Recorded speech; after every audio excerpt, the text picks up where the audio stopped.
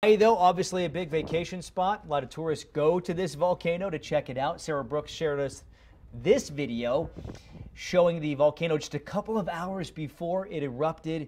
She said she and a friend had just visited Volcano National Park when they felt a 5.0 earthquake, kind of an indicator. Then, once they got farther away, they saw this huge ash cloud. She said it was pretty cool to be there, but also she's pretty happy to have been evacuated back to the island of Oahu. Yeah. I'd say so. Yes, cool.